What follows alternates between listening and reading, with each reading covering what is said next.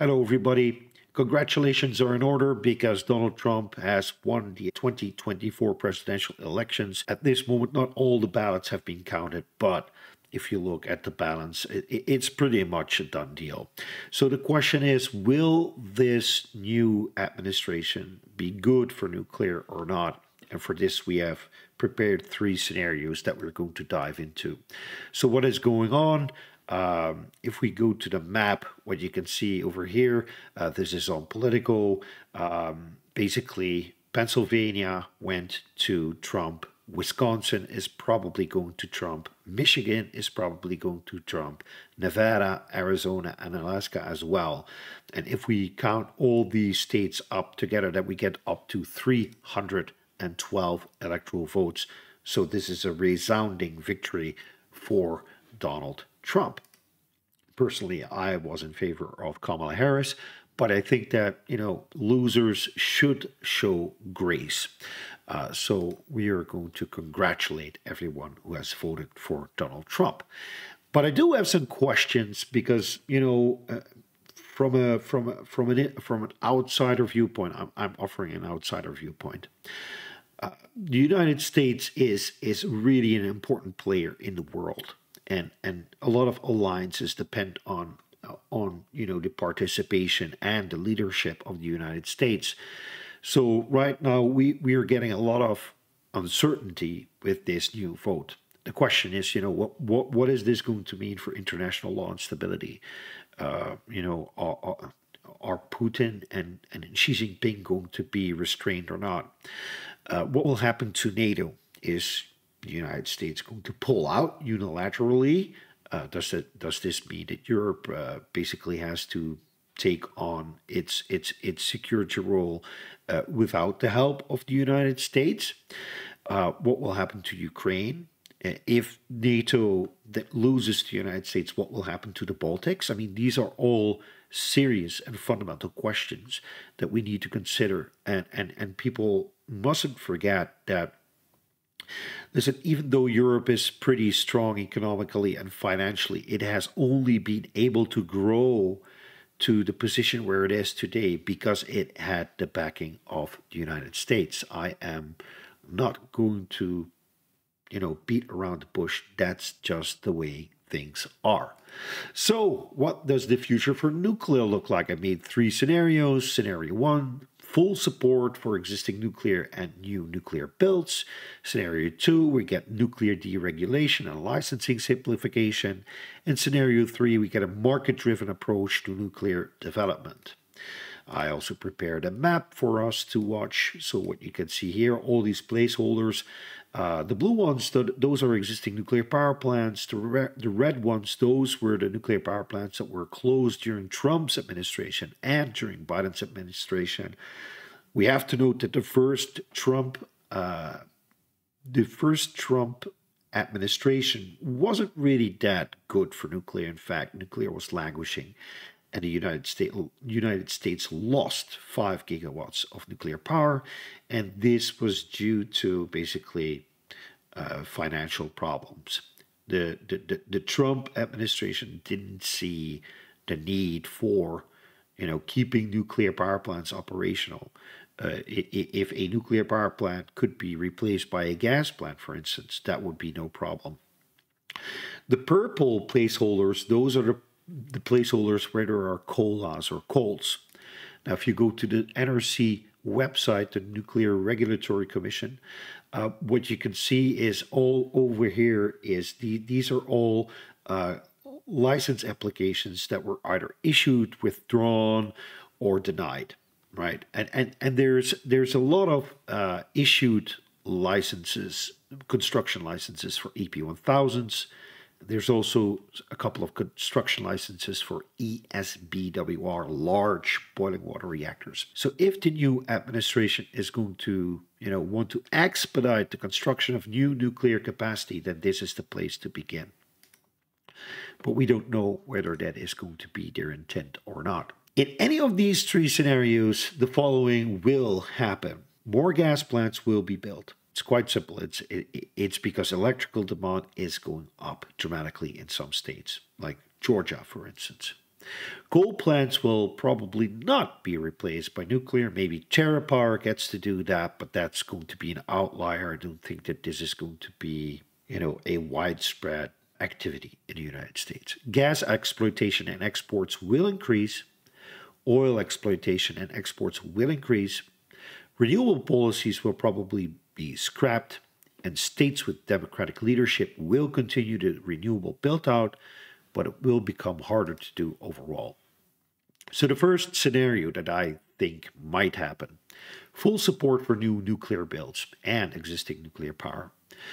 We get a federal funding boost, significant subsidies and grants allocated to develop and deploy nuclear reactors nationwide, starting with the existing coals, building those AP1000s, looking proactively for places where other AP1000s may get built. Then we get a public promotion campaign, and they're going to frame nuclear as basically as the pillar of American energy independence. But I think that it is going to be fracked gas. That's really going to be the pinnacle, the high watermark for Donald Trump's administration. They're going to extract more gas and more oil than we ever seen before, and that's going to be the thing that they want to score on. Then we get streamlined permitting, so reduced red tape for new nuclear builds. Federal agency coordinate faster approvals. This might be one of those saving graces of putting Elon Musk in a place where he can have influence on these kinds of things. If there is a benefit to be seen there, I think that it will be in streamlined permitting. Then in the first scenario, we're going to get federal-backed investment. So in order to get these AP1000 constructions going, the U.S. will establish a national investment fund to attract private capital into nuclear energy projects. And we are going to see that, it's not just going to be big tech. It's also going to be billionaires that are going to try and get a piece of the pie. This is going to be a cash grab opportunity. Maybe it will be good for nuclear, but at this moment, I'm a little bit trepidatious about what is going on.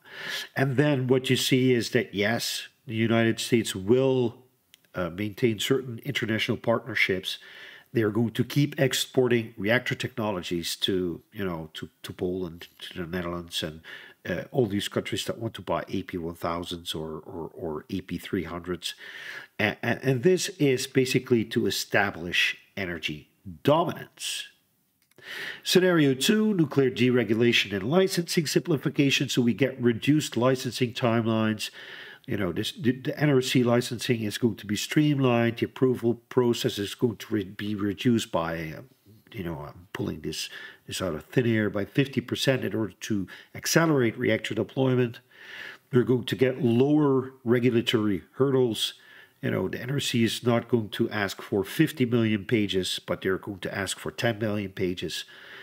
We're going to see flexibility for newer designs. They like Oklo, like Kairos, like TerraPower, terrestrial energy, you name it. They can more easily construct their demonstration plans in order to show that these indeed can help establish energy dominance, help establish a new hegemony for the United States, where they can basically export nuclear technologies and make sure that all these countries are basically tied into the U.S. economic engine. That's basically what I think that is going to happen if they follow this path. You will see more state empowerment. They will gain more authority over nuclear regulations, and they are going to have more leeway in order to make to say, okay, that's a place where you can build a nuclear power plant. All these kinds of things. And finally, you get the corporate accountability. The private sector will be responsible for safety standards, while federal oversight is minimized. So all of this is basically coming down to reducing what the NRC can do to keep nuclear power plants from being built. making sure that there's less federal oversight, less need for compliance and all that kind of stuff, and that the states will get more power to basically deploy more nuclear reactors. This is scenario 2. And then finally, scenario 3, which I personally think is going to be the most likely scenario. This is going to be the market-driven approach to nuclear development. There's not going to be any new federal support.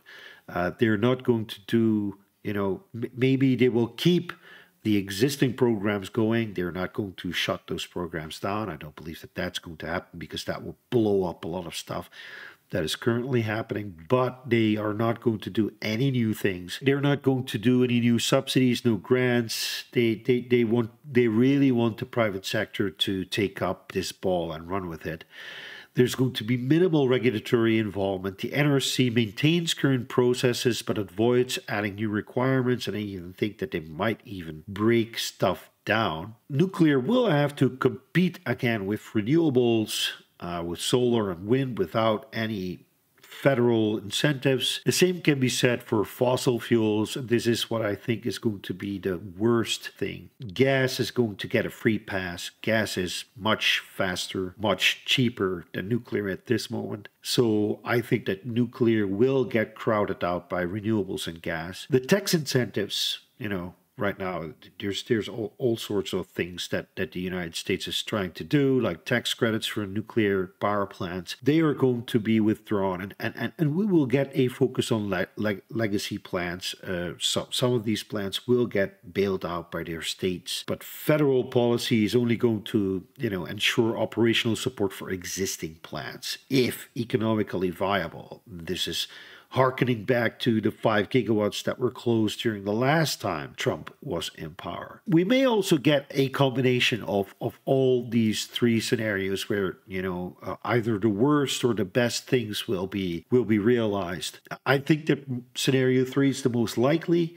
I think that under scenario 3, nuclear won't flourish in the United States. I think that it will be held back. So personally, I'm not optimistic. I do know that some of these people, including Trump, including J.D. Vance, have said that they are pro-nuclear, that they want to support nuclear energy. But at the same time, what we see, that, if they actually go ahead with RFK Jr., for instance, he has been blatantly anti-nuclear in the past. He believes that those things cause cancer. So I'm very uncertain about what is going to happen in the future. Now, we have to finish. I mean, the Harris administration wouldn't have been a guarantee either. In the previous video that I did about these 2 potential administrations, I said, listen, the Biden-Harris administration has been very good for nuclear, much better than the Trump administration was before that, but that's still not a guarantee. And what we see is that electrical demand is sharply rising in certain states like Georgia, so we can expect a gas build-out.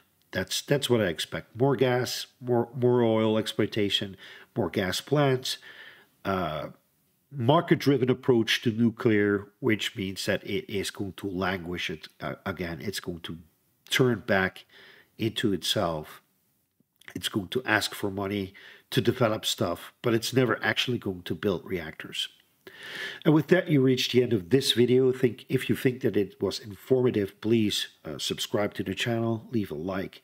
And if you want to contribute to this discussion, please leave a comment down below.